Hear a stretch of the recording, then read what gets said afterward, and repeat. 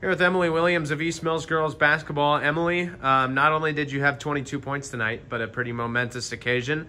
Broke the school record, broke 1,000 points. Just tell me how that feels. I mean, it's amazing. I can't thank my teammates enough. I mean, giving me assists, and it's great. Yeah, absolutely. Let's talk about this game. A pretty big win there, 69-29 victory over Bedford. Just talk about what you thought, just your overall thoughts on this one. We were pushing the ball pretty good, getting rebounds, and then getting it up the court. We were running through offense a little bit, getting good looks, and putting it in. You guys were able to force a lot of turnovers. Just talk about, was that kind of a point of emphasis coming in? Yeah. As we saw there, we were trying to pass it over the top. We had backside help, making sure we stole that and went down the court.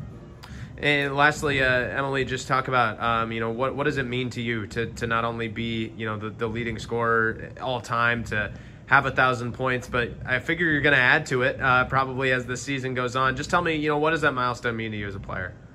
I mean, it's great, but I think getting other people to score too, like helping my teammates, getting assists too, getting other stats helps too. Absolutely. A team player as always. Emily, thanks so much for the time. Appreciate it. Congrats. Here with Alexis Moreno, head coach of East Mills Girls Basketball. Pretty easy win, I want to say, over Bedford there, 69-29. Just walk me through your thoughts on that game. Yeah, it was very physical, right? Not as easy as, or not necessarily as easy as the score showed, right? They're pretty physical down low. It's been a while since we've been able to put the ball in the hoop consistently. Last week we had a pretty tough week. So it's nice to see our offense flowing, our shots actually going in the basket. We looked a lot more like ourselves today, I think, than we have all season. You guys were able to force a lot of turnovers. Was that kind of a point of emphasis coming into this game? Yeah, I mean, that's always kind of what we're looking for. Our defense is what is the motor to our offense. So anytime we can get a steal or push the ball up from defensive rebound, that's really what we'd like to do. Talk about Emily Williams. 22 points on the night. She broke the school record for total career points, broke 1,000 points. Just a pretty big milestone night for her. Just talk about what she brings to this program. Yeah, that's a really big a milestone, 1,000 points in the career record. I know it's been inching up for a while now. It probably feels really good to get that on a night where she had a high scoring night, right? It's been a little bit, when we struggled to hit shots and get the ball into her, or just any of our players, right? It's tough. So she was feeling it tonight, which is nice. She's working hard down there, getting beat up. It's nice that she can put the ball in the hoop consistently for us. Yeah, and she was the story of the night, but you also had quite a few other players in double figures: Aspen Krause, Natalie Goodman, Mia Goodman, all were able to get in the scoring column. Just talk about just kind of the well-rounded effort tonight. Oh, absolutely. Yeah, we've been putting a lot of shots up in practice.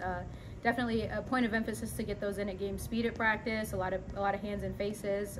They feel good about this win. Again, we've been struggling to score lately, so anytime we have multiple people in double digits, we love that. We're a shooting team, and it's nice that finally showed tonight. The season maybe didn't get off to the start that you guys had hoped for, but now you're off 2 straight blowout wins to enter the Christmas break. What's that do for your confidence as you head into the couple weeks here? Yeah, it is really good for our confidence. We have a lot of things to put in during break, a lot of different things to put in, so that gives them a little boost when we have 2 straight weeks without a game. That's kind of tough, and we're just 2 straight weeks of practice, so they're going to be a little more upbeat about it. I think it's always fun to go into a break winning versus losing. So what are some of those main things that you guys want to work on over these next few weeks without any games? Yeah, we want to continue to get the ball up the floor and find our better windows on our offense. Moving the ball quick, we're a fast team, so I think if we can use that more, we can get a lot more points out on that offensive end. Lastly, Coach, this team came into this season with big aspirations. Maybe not the best first half to the season, but still a long way to go, and you're on a good note right now. So what are some of the goals you guys have as the season ramps up heading into January? Yeah, the season did not start out how we wanted it to, but again, we are looking forward to the conference tournament, right? We are looking forward to the postseason, and everything along that is just a learning process, right? Even if we lose the games that we did, we learned a lot. We definitely learned a lot, and I think it kind of helped fuel us a little bit for that second half, because these girls don't like to lose. So they definitely are putting in work. because of those losses.